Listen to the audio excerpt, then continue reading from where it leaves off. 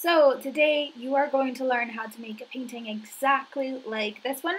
It's a bouquet of flowers drawn in a very impressionistic way, which is super simple. So the first thing you're going to need is something to paint on top of. I am using a bin bag, but maybe you can use newspaper or something else. Then you are going to need some paper. Ideally the paper will be thicker than normal printing paper. I'm using watercolor paper, which is very thick. Then we're going to need a palette where we can mix our paints. Mine is very dirty, please ignore that. Then we'll need paintbrushes. I have a lot of paintbrushes, you don't need as many, one or two will be okay. And finally you're going to need some paint, mainly blue, green, red and yellow, and you'll probably also need a little bit of white. The first thing I'm going to do is I'm going to decide on a background colour. As you can see, I'm going to grab a little bit of blue and a little bit of red, and I'm going to mix them together to create a purple.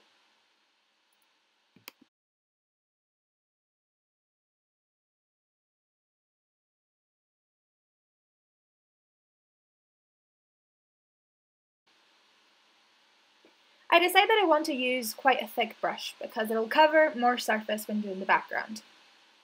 As you can see, I am now going to add a little bit of yellow to my purple to make it a little bit warmer, and also a little bit of white.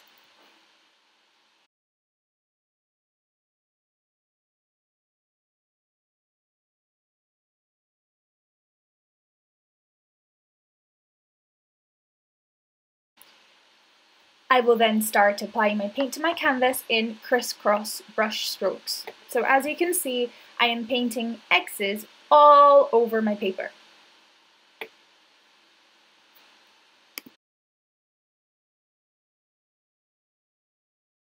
I keep picking up paint and sometimes mixing a little bit darker paint as well, because the background doesn't have to be very even.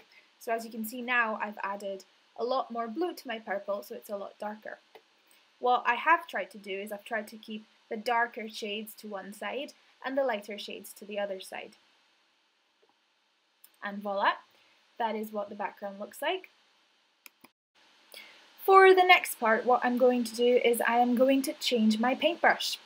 I was using a big paintbrush, and now I'm going to use a slightly smaller one. And I'm going to grab a little bit of blue, and I'm going to mix it with the strange purple colour that we'd made before to create a dark blue grey looking colour. And what I'm now going to do is I'm going to paint the negative space on my canvas. So what is the negative space? The negative space is the space in between things. So as you can see, I've started imagining where some of my flowers could go.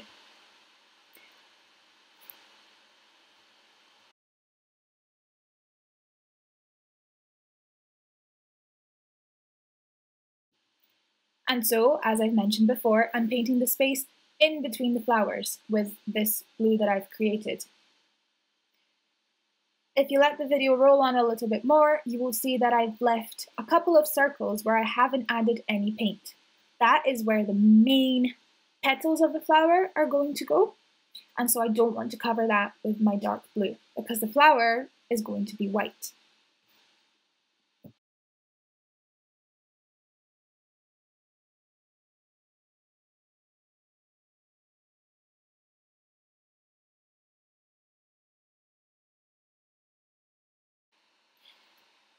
Now it's time to start adding some greens into our bouquet to represent the leaves.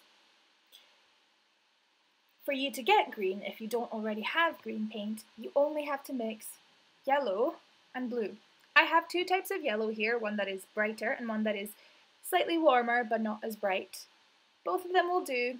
They'll achieve different effects in different colours, but it doesn't really matter at the moment. So I'm just going to choose one of them and decide on a paintbrush which is thinner than the ones we have been using up until now, and I am going to mix myself some green.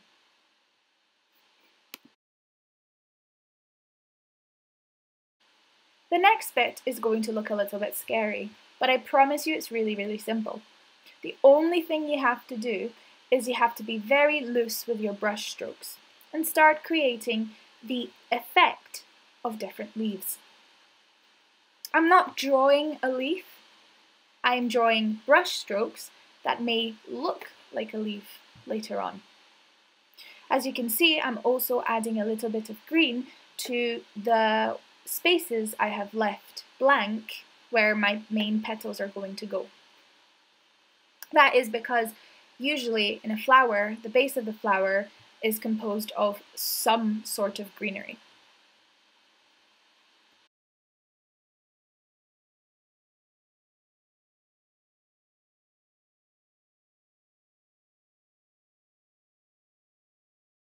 Now I'm just going to mix a little bit of yellow into my green and start dotting around different spaces where we could find some leaves. Again, as I've said, this looks very scary, but it really isn't. It's just me mixing a bunch of different colored paints and just dotting them around and creating the effect of having leaves there. Remember, it's not about drawing each individual leaf, but creating the impression of a leaf.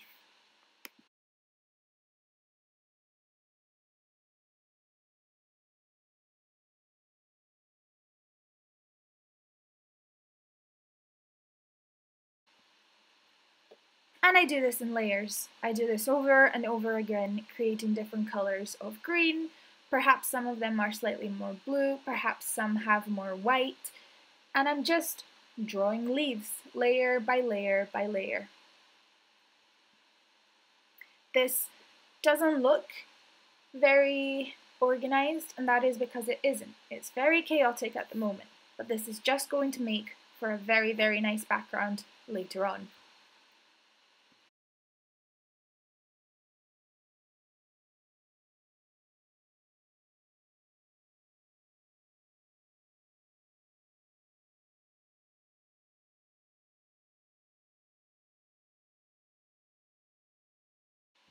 For the next step, we want to get a little bit of blue and a tiny, tiny, tiny bit of green, mix them together, and we're going to start dotting them to create certain flowers.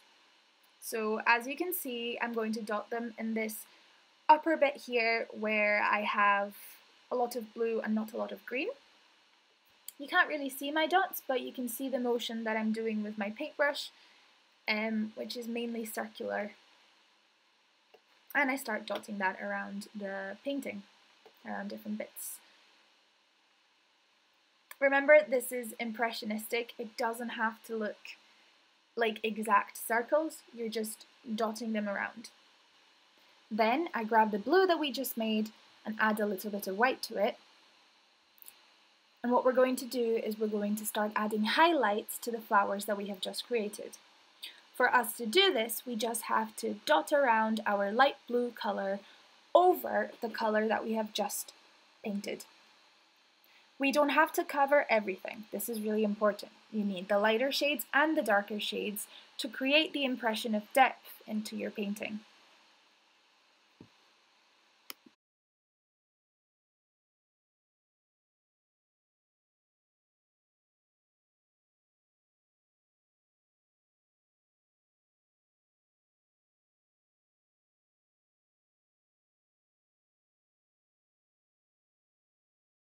Now grab yourself a thinner brush.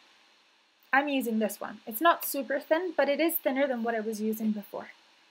And with that, I'm mixing my green and my white to create a very, very light green. With this light green, I'm now going to start painting some leaves that are a little bit more defined into my bouquet.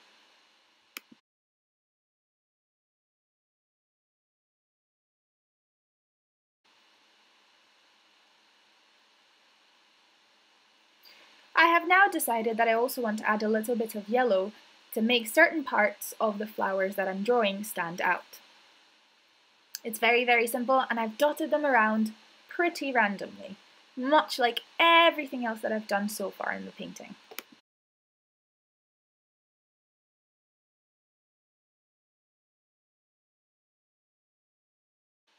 And so we're finally going to tackle the flowers, and for the flowers I am going to create a grey background by mixing all of the colours in my palette and adding white.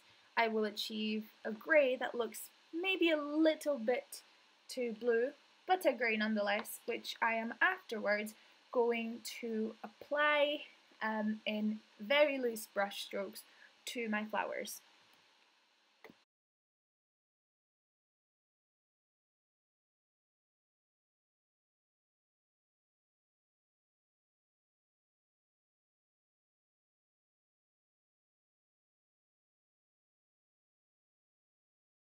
As you can see, I still haven't coloured everything, I am just colouring certain bits of the flowers. Don't worry, we will figure out the rest in a little bit.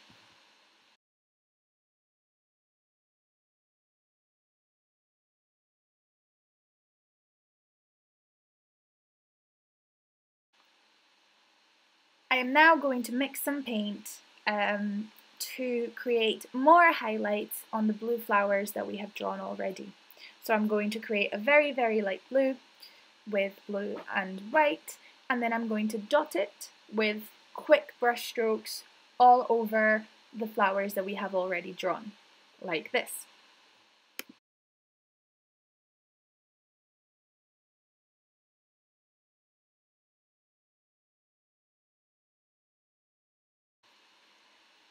At this point, I also realized that some of the flowers were more in shade than the others, so I decided that I wanted to use some really light purple to add highlights to some of the flowers that are further back. The really fun thing about this painting is that you can create as many leaves and as many flowers as you want. And at this point, I realized that I wanted more leaves on my bouquet, so I created some green, and then I started painting more defined leaves all over my painting. So then my camera jumped and for some reason forgot to record when I first tackled the flowers in white. What I'm doing here is I'm grabbing a round paintbrush that is just because perhaps medium size, and I'm going to, in very swift brush strokes, start building the flower from the centre outwards. So the further out we get, the bigger the petals are going to be, and the bigger our brush strokes are going to be.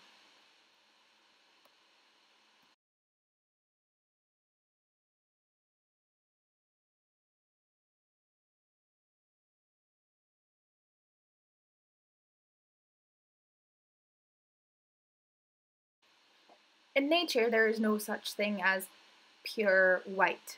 There always is a little bit of shade and a little bit of a bunch of other colors mixed in with what looks like white.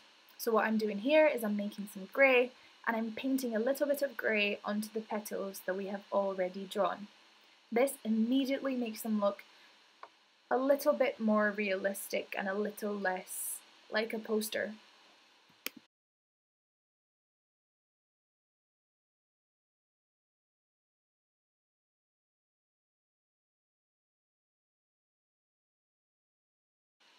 And just like I've added some grey, I decided that I also want to add some blue highlights onto my petals. So I've just mixed that grey that we have just made with some blue, and I have dabbed it around my flowers to make them look a little more realistic, as I've said before.